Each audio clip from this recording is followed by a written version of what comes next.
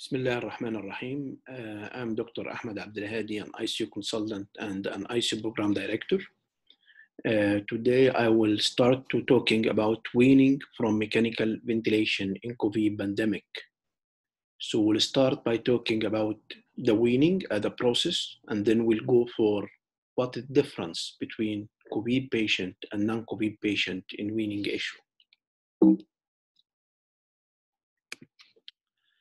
So today we'll talk about the definition of weaning, classification of weaning, process of weaning, weaning method, extubation, and then we'll talk briefly what is new regarding COVID pandemic in weaning. So regarding definition of weaning, it is the transition process from total ventilatory support to spontaneous breathing. This period may take many forms ranging from abrupt withdrawal, just remove the mechanical ventilation and make the patient to breathe spontaneously, to gradual withdrawal from the ventilatory support, and we'll talk about the method of weaning in detail later on. What about the classification of weaning?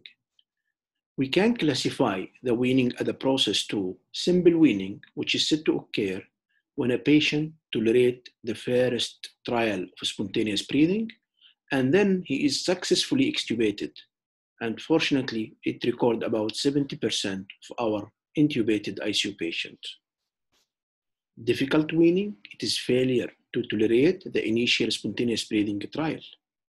But the patient successfully weaned, but requiring up to 3 other spontaneous breathing trial or another up to 7 days from the first failed spontaneous breathing trial. Prolonged weaning, it's when patient fail 3 or more spontaneous breathing trial, or it take more than 7 days after first failed spontaneous breathing trial to wean him successfully from mechanical ventilation.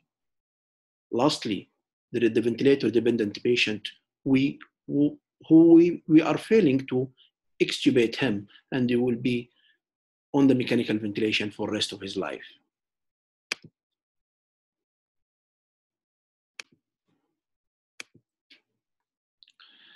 So regarding the discontinuing mechanical ventilation, I consider this process to be a 3-step process. It is not a 1-step process at all. First step is the readiness for weaning. This means that in which objective clinical criteria or some physiological test known as weaning predictor are evaluated to determine whether a patient is ready to begin weaning. Second step is the weaning trial, which is a process of decreasing ventilatory support and allowing the patient to assume a greater proportion of their ventilation. It may involve either an immediate shift from full ventilatory support to a period of breathing without assistance from the ventilator, and we call that spontaneous breathing trial, or a gradual reduction in the amount of ventilator support. Third step is extubation. Is considered once the patient demonstrates the ability to breathe without the ventilator, and the airway is patent, airway protection have been assessed, then at that time we can remove safely the endotracheal tube, and this is what we call the extubation. We'll start talking about the first step, which is readiness for weaning. What is the clinical criteria? Clinical criteria is some objective data which is easily to be collected at bedside from the patient that give us a hint that this patient is ready to wean from mechanical ventilation. This clinical criteria including some required criteria and some additional criteria. The required criteria including that, number 1, the cause of respiratory failure has improved. The cause that put the patient in mechanical ventilation has subsided or treated. Number 2, the hypoxic index is more than 150, or the patient saturation is more than 90% on FiO2 less than or equal to 40% with BEEP less than or equal to 5. His EPG showing a pH is more than 7.25. hemodynamic stability, so that the patient has no or low doses of vasopressor medication. Lastly, the patient able to initiate an inspiratory effort by himself. What about the additional criteria? The additional criteria included hemoglobin more than 7. We all know that how much the importance of hemoglobin in the oxygen carrying capacity of the blood. The patient's core temperature is less than or equal to 38 to 38.5, because any fever, it increases the oxygen consumption and it is more load on the respiratory system for the patient. Mental status, the patient has to be awake, alert, or at least easily arousable. What these other the weaning predictors?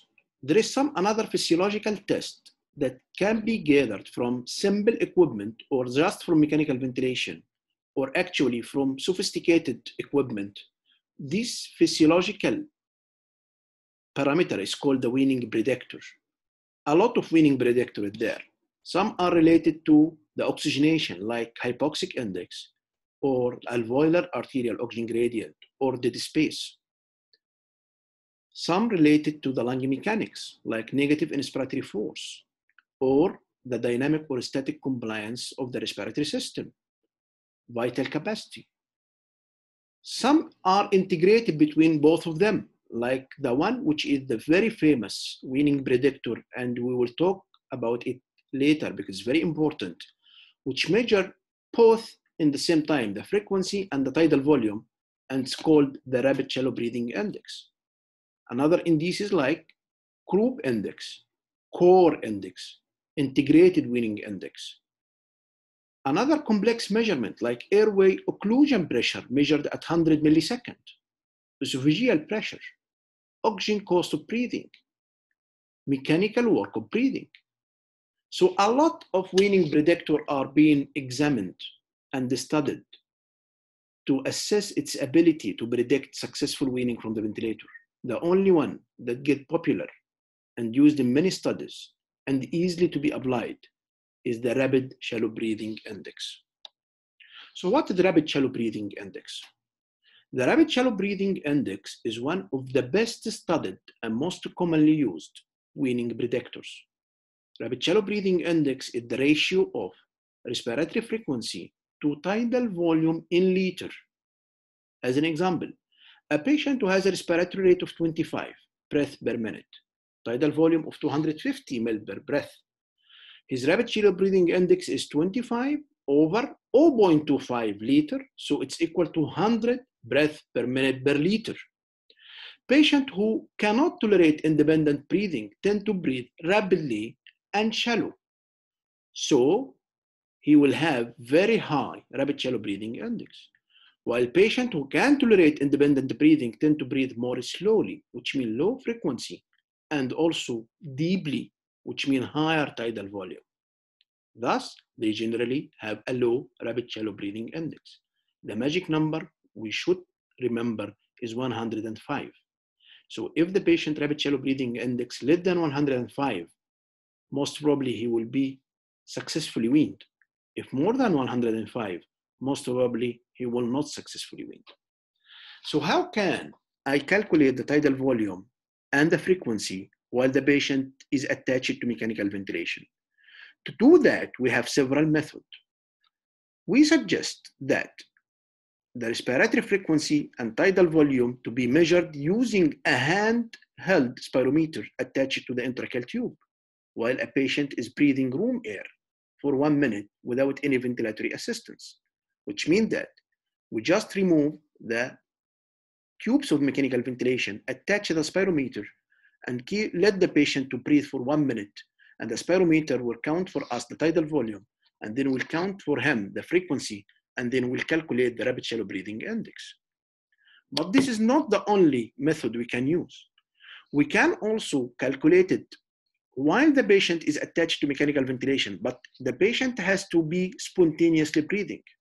And also, the patient has to be in minimal ventilatory support, which either using only CPAP of 5 centimeter water or just a pressure support between 5 to 8 centimeter water. If the rapid shallow breathing index is measured on ventilatory support, for sure, the value will be lower than if measured during independent breathing at all. Some experts recommend to reduce this confounding influence to set the ventilator to pressure support of 0 and beep of 0 and no flow trigger. And then we see how much tidal volume the patient can take and how much his frequency, and then calculating the rapid shallow breathing index for him.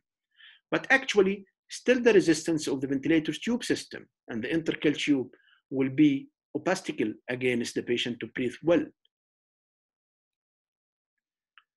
This is the first step. So we have to use the clinical criteria that we told before regarding the patient ability to wean. And we can add to it one of the weaning predictor, which is the rapid shallow breathing index. If the patient pass this readiness to weaning, which is the first step, we'll go for the second step now, which is trial of weaning. We said before, weaning is the process of decreasing the amount of support that the patient receives from mechanical ventilation. So the patient assumes a greater proportion of ventilatory effort. Purpose is to assess the probability that mechanical ventilation can be successfully discontinued. What is the traditional method of weaning? The traditional method of weaning trial includes spontaneous breathing trial, which is the most famous and the most important one, or progressive decrease in the level of pressure support. So we shift the patient, but whatever mood he is on, to a pressure support mode with a high setting, then progressively we decrease the pressure support. The third one is put the patient in mandatory mode like intermittent mandatory ventilation or synchronized intermittent mandatory ventilation, and gradually we get down the set rate by the ventilator and then decreasing the number of ventilator assisted breath so the patient will spontaneously breathe more and more and see how he's doing. What the guidelines said? The guidelines suggest weaning via once daily spontaneous breathing trial rather than progressive pressure support ventilation or intermittent mandatory ventilation. What is the spontaneous breathing trial? It refers to a patient breathing through the intratracheal tube either without any support, which means that disconnect the patient with the ventilator, put him in T-piece, and I will show you the picture of T-piece after a while. Or we can do the same test while the patient has a minimal ventilatory support just to overcome the resistance of the intratracheal tube. What is the minimal ventilatory support we can use? We can use low level of fixed pressure support between 5 to 8. Or some ventilator have the automatic tube compensation, which is a variable pressure support based on calculation of non-resistive coefficient of the artificial airway, depend on the size and length which you have to be entered to the ventilator as an entry data to calculate the automatic tube compensation. Then the ventilator will use this data combining with the measurement of the flow and the pressure during the entire respiratory cycle. And then the ventilator will get a pressure support to overcome all of this resistance by variable pressure based on the variable resistance faced by the patient. This is called automatic tube compensation. Third way to do the spontaneous breathing trial in minimal ventilatory support is by using a continuous positive air pressure or CPAP of just 5 centimeter water. What guidelines said? Guidelines suggest that spontaneous breathing trial may be performed with low level of respiratory pressure support from 5 to 8, even better than to do a T-piece. What is the T-piece? In this picture, the patient is disconnected from the tubes of the ventilator, attached to this T-piece. It's like letter T, and it has a reservoir tube from one side, and the other side is the source of oxygen with the venturi, and we put the patient FiO2 required based on its oxygen saturation.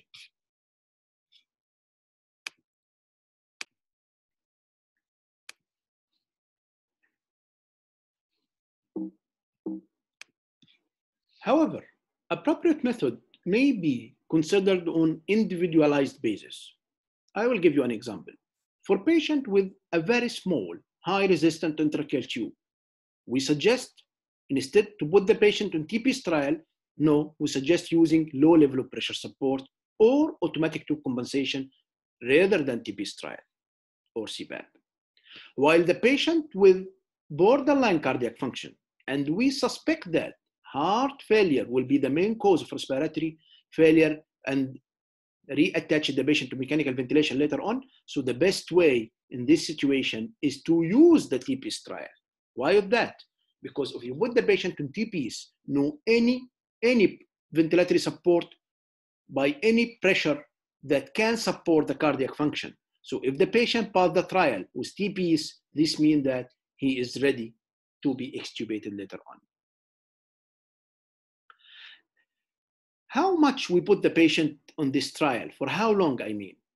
An initial spontaneous breathing trial of 30-minute duration is generally sufficient to determine whether mechanical ventilation can be discontinued. For patients who fail their initial spontaneous breathing trial, what shall I do? I have to put the patient back to the mechanical ventilation full support, and then I can assess him again daily by spontaneous breathing trial, but I have to figure out why the patients failed the trial and to manage it. In the next trials, better to give him more time during the trial, up to 120 minutes, before you decide that the patient is ready to extubation. There is somewhat we call the weaning protocol. It is either manual protocolized weaning, which is weaning protocol promote the application of evidence-based weaning strategies, most of which incorporated a manual daily screen. It is done daily as a screening for every patient attached to mechanical ventilation. This is why to identify patients, those are ready to be weaned from mechanical ventilation followed by a weaning trial. Another form of weaning protocol, but at that time, it is automated weaning. It is computerized, closed loop weaning software package, which are available in some of the ventilator under the name of Smart Care, that automate weaning by pressure support. Here the pressure support, the automated weaning program adjusts the level of pressure support to keep the patient in normal range of what? Of intermittently monitored respiratory rate, tidal volume, and exhaled carbon dioxide. So either it decrease or increase the pressure support to keep the patient in a comfortable zone in the numbers of his respiratory rate, his tidal volume, and also his end-tidal CO2.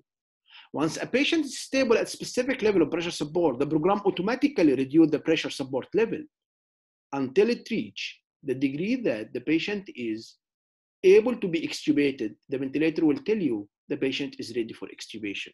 But take care, this mode is not suitable for patients with a high baseline PaCO2 like acute on top of chronic respiratory failure.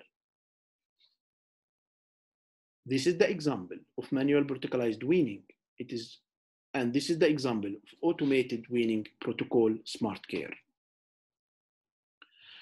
What the guidelines suggest regarding this weaning protocol? They suggest that for patients who are not in highly staffed closed ICU unit, so we recommend using a weaning protocol.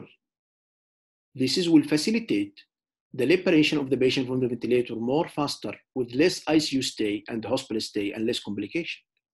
But for patients who are in highly staffed closed ICU, like in academic hospital, the guideline just suggests using a weaning protocol because these patients are seen daily by treating physicians who are capable of determining if the patient is ready to be weaned or not. Identifying weaning success regardless of weaning strategy used, away from regardless of the weaning strategy used, the clinician must determine whether the weaning was a success or failure. How can we determine if the patient is successfully past the weaning trial or not? This is depend on some objective criteria that may indicate weaning failure, which include tachypnea, respiratory distress by using the accessory muscle, thoracoabdominal paradox, diaphoresis, any hemodynamic change like tachycardia, hypertension, hypoxia, and even any change in mental state like somnolence or agitation. This is why if you give the patient a trial of weaning, you have to be beside the patient, watching him during this trial to watch of any of these indicators of failure of weaning.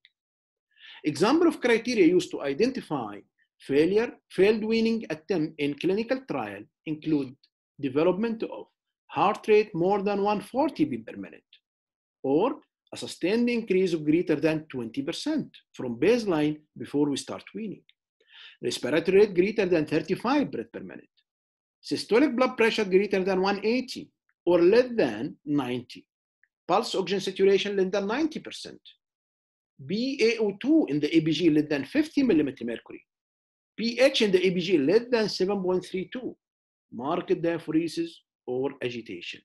All of this indicate that the weaning trial have been failed. However, clinicians should always use their clinical judgment at the bedside and not rely solely on these parameters. Clinical impression determine whether a patient fail or tolerate weaning. Patients who tolerate the spontaneous breathing trial should be considered for the third step, which is the extubation. When a patient fail weaning, the reason for failure should be sought and corrected. Common cause including underlying source of respiratory failure not being fully corrected still. He is intubated because of pneumonia and he is not fully recovered from pneumonia yet. There is imbalance between the work of breathing and the respiratory muscle capacity. Volume overload, one of the major rules of failure of weaning, especially with labral fluid resuscitation, cardiac dysfunction, neuromuscular weakness, delirium, anxiety, metabolic disturbance, electrolyte disturbance, adrenal insufficiency. Meaning while the patient should be assessed daily for readiness of weaning. What the guidelines said about that? Guidelines suggest weaning such patient via once daily spontaneous breathing trial after we search and correct the cause of failure rather than using a multiple trials per day or to put him in pressure support to high level, decreasing the level 2 to 4 centimeter water daily, or to put him in intermittent mandatory ventilation and decreasing the mandatory rate slowly over the days. No, the best is to try for him once daily spontaneous breathing trial after you correct the cause of failure. Then we'll know if the patient passed everything. We are ready now to remove the tube, which is called the extubation. This is the third step.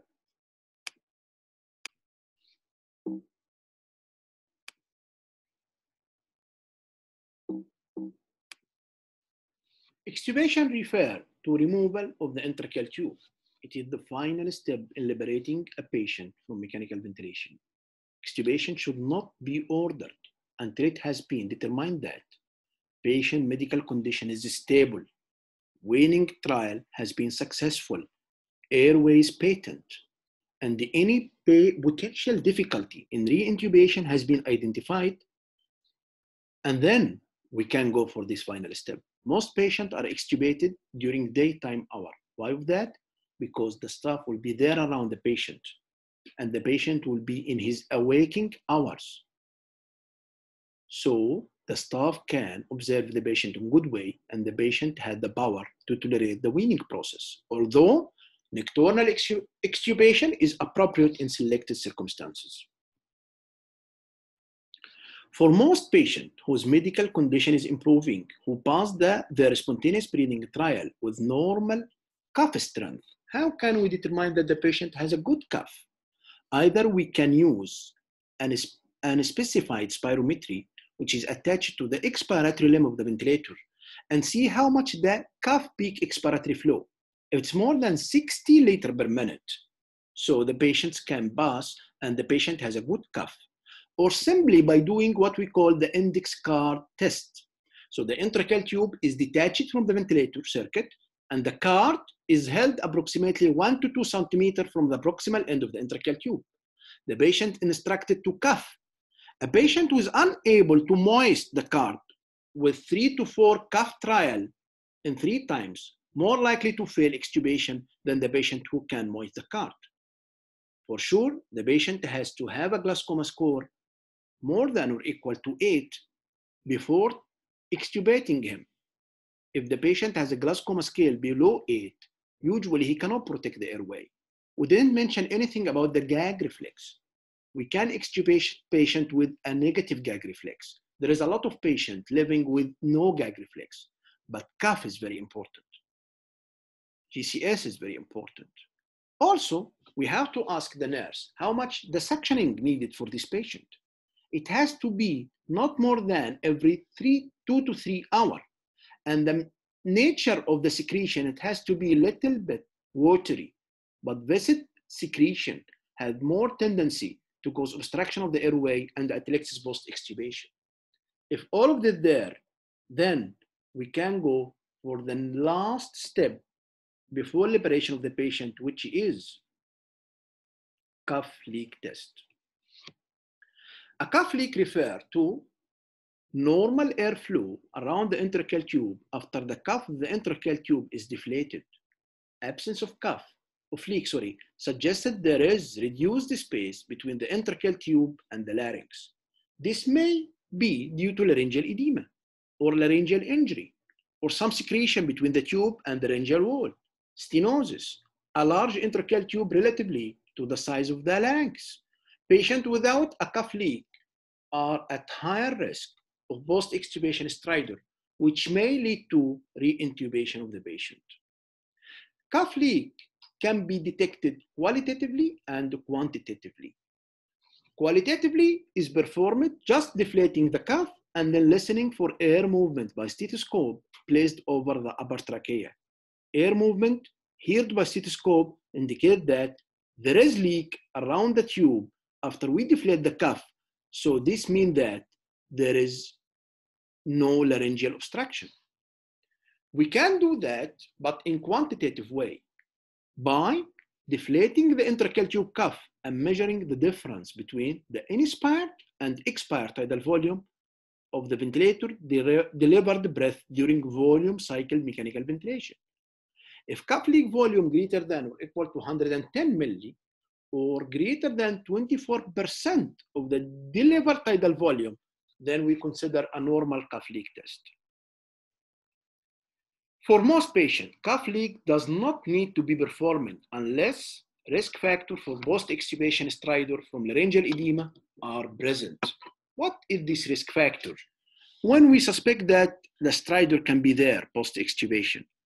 Number one, if the intubation time is so prolonged, which means that more than 6 days, age greater than 80 years, large enterotracheal tube size, more than 8 in men, more than 7 in women, an elevated acute physiology and chronic health evaluation score, a batch to score, traumatic intubation, history of asthma, excessive tube mobility due to insufficient fixation. All of this indicate that this patient has very high risk for post-extubation stridor, and it's better to do for him cuff leak test before extubation. If the patient has negative cuff leak test, which means we deflate the cuff and no air leaked around the enterotracheal tube at all, so we have to treat him with something to decrease the laryngeal edema. What of this is the corticosteroid. The typical regimen include methylprednisolone 20 mg IV every 4 hours for total 4 doses prior to extubation, or to give him at least single dose but of 40 mg 4 hours prior to extubation. What the guidelines said about the cuff leak test. For patients with risk factor for post-extubation stridor who have a reduced or absent cuff leak, we suggest administering a short course of glucocorticoid therapy at least 4 hours prior to extubation rather than no glucocorticoid therapy. Now, cuff leak is positive and the patient is ready to extubated. So what the equipment has to be ready before we start extubation? The equipment needed for extubation include oral and enterotracheal tube suction catheter and tubing, tap cutter, 10 cc syringe MT1, as well as several types of oxygen delivery system, including low flow and high flow nasal cannula, high flow simple face mask, and access to non-invasive equipment, and also access to re-intubation if the extubation failed.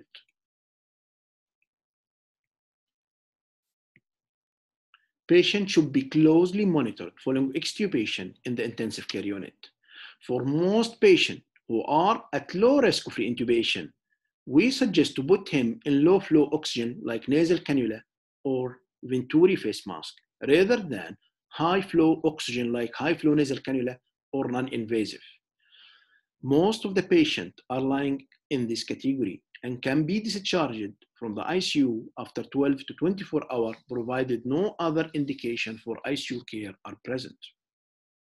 For patients at high risk of re-intubation, so aggressive monitoring and management will continue with continued medical therapies. Oxygenation and the airway clearance measure should be performed to prevent re-intubation for at least 48 hours before we consider the weaning is successful. Sometimes we may need to add for the patient oropharyngeal airway or nasopharyngeal airway for suctioning. We need to make the patients awake most of the time. Very good chest physiotherapy. Sometimes we may use intensive spirometry to open the lung and to prevent atelectasis. So the high-risk patient has to stay in the ICU post-extubation for at least 48 hours. We do not routinely extubate the patient and put him in another assisted devices like high-flow nasal cannula or non-invasive ventilation. But we extubate directly some patients to non-invasive post-pressure ventilation by fitted face mask for roughly 6 to 24 hours, not as a rescue for respiratory failure. No, just we remove the tube, put the patient in non-invasive post-pressure ventilation in some selected group of patients. For example, patient with severe chronic obstructive pulmonary disease and patient with cardiac failure, whose our assessment shows greater risk of weaning failure. So if your assessment show that, and the patient succeed the spontaneous breathing trial and the cuff leak test, and you want to extubate him, just prepare non-invasive post-pressure ventilation, attach the patient immediately following removal of the tube to non-invasive post-pressure ventilation for at least 6 to 24 hours. That will help to prevent or to decrease the re-intubation incidence for this patient. What about resume the feeding of the patient? Following extubation, clinician should assess the safety of refeeding. Timing of refeeding is individualized and depends upon factors, including duration of intubation, mental status of the patient, underlying comorbidity, like neuromuscular disease, critical illness myopathy, poor level of consciousness. Typically, most patients intubated for short period, less than 6 to 7 days, can generally eat within a few hours after extubation under direct supervision, while those who have been intubated for more prolonged period or with comorbidities that increase the risk of aspiration, they may need formal assessment within 24 to 48 hours before start feeding. Now I will come to talk about most important part of my lecture about what is different in COVID-19 patient regarding the weaning issue. COVID-19 is a novel coronavirus which was identified in late 2019 as a cause of cluster of pneumonia cases in Wuhan, China. It has since rapidly spread, resulting in pandemic. Virus that cause COVID-19 is designated severe acute respiratory syndrome coronavirus 2. The major morbidity and mortality from COVID-19 is largely due to acute viral pneumonitis, also myocarditis, also hypercoagulable state and pulmonary embolism, that all lead to acute respiratory distress syndrome, which require invasive ventilatory support. Accurate data on duration of mechanical ventilation are limited, but we observe in our unit that COVID-19 patient has more than 10 days on mechanical ventilation before to start to improve. And when they improve, the weaning goes successfully than any other comorbidity that cause prolonged mechanical ventilation, and we'll mention this later. Patients are often ready for extubation while they remain infectious. This is a big problem. And the patient is ready for extubation, but still he's shedding the virus. And because extubation is frequently associated with some coughing, it's considered an aerosol generating procedure. Similar to intubation, we encourage and we insist that the use of extubation protocol and use of full personal protective equipment in negative pressure room. It's very important. We will talk about the readiness for extubation. Readiness of extubation for COVID patient attached to mechanical ventilation should follow the standard practice of performing spontaneous breathing trial. But here, we prefer to do the spontaneous breathing trial not in TPs, but in closed loop system attached to mechanical ventilation using either a low pressure support or low CPAP level or automatic tube compensation. Also, to reduce the risk of re-intubation, which makes a very hazardous issue for the intubating team, we prefer a higher degree of readiness, which means that if you want to use a pressure support, goes lower level, like 5 or below. If you will go for spontaneous breathing trial, go for longer period, like 2 hours or even more, before we said that the patient is ready to be extubated. So this practice varies and may include higher criteria for passing a spontaneous breathing trial. For example, some experts use lower pressure support ventilation parameter 0 to 5 rather than typical 7 to 8. Also for longer period, 2 to 4 hours rather than the typical 2 hours. The rationale for altered criteria is based upon the observation that patients COVID-19 are intubated for longer period than non-COVID patients, and presence of evidence that suggests high volume of secretion and airway edema in COVID patients. All of these factors place the patient at high risk of post-extubation failure requiring re-intubation. In addition, we prefer extubating the patient directly to low flow oxygen like nasal cannula or face mask or venturi mask rather than high flow oxygen like a high flow nasal cannula or non-invasive ventilation, which carrying a risk of aerosolization of the virus. Now we have to think about the ultrasound, because ultrasound has played a very important role to assess the readiness of weaning from mechanical ventilation. We know that the diaphragm is the principal respiratory muscle. In recent years, diaphragmatic ultrasonography has emerged as a safe, non-radiation, bedside tool for assessment of diaphragm function and prediction of weaning outcome. It provides both morphological and functional information in real time. Furthermore, it allows repeated measurement over time.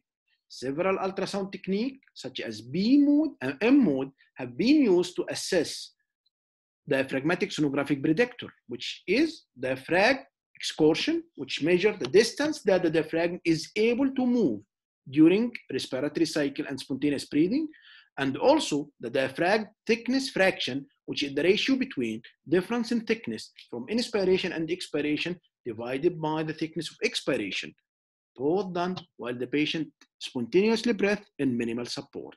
This is how can we put the probe to assess the diaphragm. Here we can see the excursion of diaphragm during inspiration, during expiration, also how much a difference of thickness in the diaphragm between the inspiration and expiration. Also, diaphragm will help us a lot to visualize cardiac function. We know that the COVID-19 virus can cause myocarditis. So we can assess the cardiac function before we extubate or wean the patient. Also assess his volume status by assessing the size and distensibility of the inferior vena cava.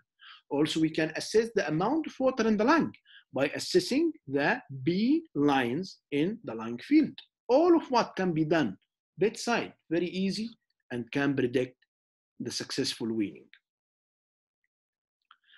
Shall we go for cuff leak test here? This is another big issue, because if we did a cuff leak test, there is risk for spread of the virus. So whether the cuff leak test should be performed routinely prior to extubation, it is unclear in COVID patient. However, you have to know that its performance may be guided by clinical suspicion of some airway edema and presence of risk factor for post-extubation stridor. And it should be weighted against the potential risk of spreading of the virus. So it has to be in a negative pressure isolation room, and it has to be, and the person who is doing it has to be protected fully against the spread of the virus. Some experts who notice high rate of airway edema post-extubation of COVID patient routinely administer glucocorticoid, which is methylprednisolone 20 mg IV every 4 hours for total 4 doses to most patients with COVID-19 before extubation, regardless of cuff leak test. But no recommendation of this practice. Now the patient is ready to be extubated. What we have to do to protect ourselves from the disease? We prefer to perform extubation in airborne isolation room. Respiratory therapist and the others in the room during extubation should adhere to airborne precaution, including N95 mask and eye protection or equivalent. In general, only 2 people are needed inside the room and extra staff to be outside the room, ready to help us with any additional equipment. Some experts using some medication to decreasing the cough during extubation, like lidocaine via intratracheal tube or low-dose opioid bolus, although data to support the routine use of antacid are limited in COVID patients. What we'll do now? Both low flow and high flow oxygen systems should be set up and ready available. We drape the patient's chest and face with a plastic cover before we remove the tube. Or we can use the intubation box. Why of that? To provide a barrier protection between the patient and the operator. We typically put the patient before we get the tube out in a standby mode, or even switch it off immediately prior to extubation to prevent any air to leak from the ventilator to the room. After balloon deflation, extra care should be taken during extubation to keep the inline suction catheter engaged during cough deflation and to have another handheld suction catheter available for the removal of the pharyngeal or oral secretion. Then, intratracheal tube, after we deflate the cuff, remove this as smoothly as we can during inspiration and dispose of into a biohazard plastic bag with the ventilator tubing, plastic drape, tape, intratracheal tube holder, and inline suction catheter, and then this bag sealed and disposed immediately. This is the example of intubation box and how can we cover the face of the patient prior to remove the tube. The patient is monitored following the procedure. The threshold to re-intubate this patient has to be very low. Post-extubation care should support the application of supplemental oxygen, as we mentioned before, at low fraction of inspired oxygen. Nasal cannula, face mask, Venturi mask, it's better than applying high flow nasal cannula or non-invasive post-pressure ventilation, which can erode the virus, spread the virus more. What about the tracheostomy for this patient? Reports from experts in the field suggest that many patients fail early attempt at weaning within the first week, although this does not appear to predict their eventual ability to wean and extubate. However, some patients require tracheostomy. In most reports, less than 10% from the patient admitted to the ICU. When I have to think about tracheostomy, not early, as I mentioned before, COVID pneumonia patients who require invasive mechanical ventilation, they tend to have a prolonged course of mechanical ventilation between 10 to 14 days, and most of them can be extubated safely. So indication appear to similar to non-COVID patients, which mean failed extubation trials, secretion management, airway edema, neurological impairment. The optimal timing for tracheostomy is unknown in COVID patients. In non-COVID, changes in practice have led to most intensivists performing tracheostomy around day 7 to 10 following initial intubation. But it seems reasonable to defer tracheostomy in patients with COVID-19 beyond this time frame. COVID-19 patients appear to require mechanical ventilation longer than other, 2 to 3 weeks, but can still be successfully extubated after this point. How can I do this procedure? Same principle. Tracheostomy is considered, again, high-risk procedure for aerosolization. So both open and percutaneous tracheostomy procedure are accepted in COVID patients. Exact procedure should be determined in advance before we start with the minimum number of personnel.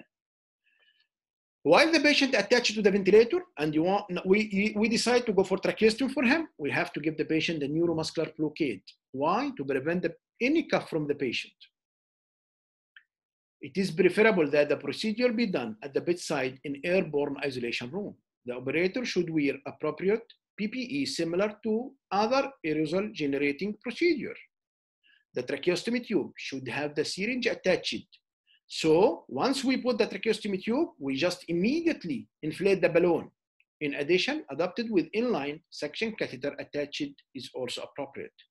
This is how can we put some drape plastic sheet that cover the whole patient face and neck while we are doing the procedure of tracheostomy to protect the operator from the virus.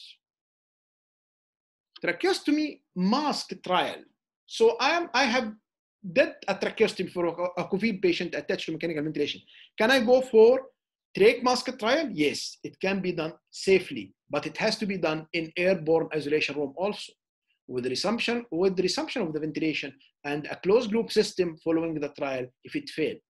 Surgical mask over the tracheostomy itself may be a theoretically limit droplet spread, but still the droplet can be spread between the mask and the patient to the air in the room. Once a patient can breathe for 24 hours on tracheal mask, they can undergo trial of a speaking valve and capping with a balloon deflation. At that time, when we're applying a speaking valve and cap, and we deflate the balloon, here the risk of spreading of the virus is limited to the upper airway of the patient. So theoretically, if we apply a mask for the patient, it will protect anybody deal with the patient from getting infection. Decannulation is considered an aerosol generating procedure also, and provided the patient remain infectious, all the usual airborne precaution should be taken. From all of what I mentioned, we can take these messages. Although weaning over the years has become more objective and evidence-based, there are still questions relating to predictive models of weaning, newer weaning modes. Daily assessment by spontaneous breathing trial should be done if not contraindicated. Weaning indices like rapid shallow breathing index, special number is 105, is a good indicator. Assess for discontinuation and for extubation. Consider optimized cause of difficult weaning like heart failure or volume overload. Weaning still signs plus art. COVID patient weaned as non-COVID patient with some precaution of protection of airborne disease, and patient should be ultra ready to extubate. Ultra ready, not only ready, and have low threshold. We have to have low threshold of re-intubation if extubation failed. This is my sources. Thank you very much.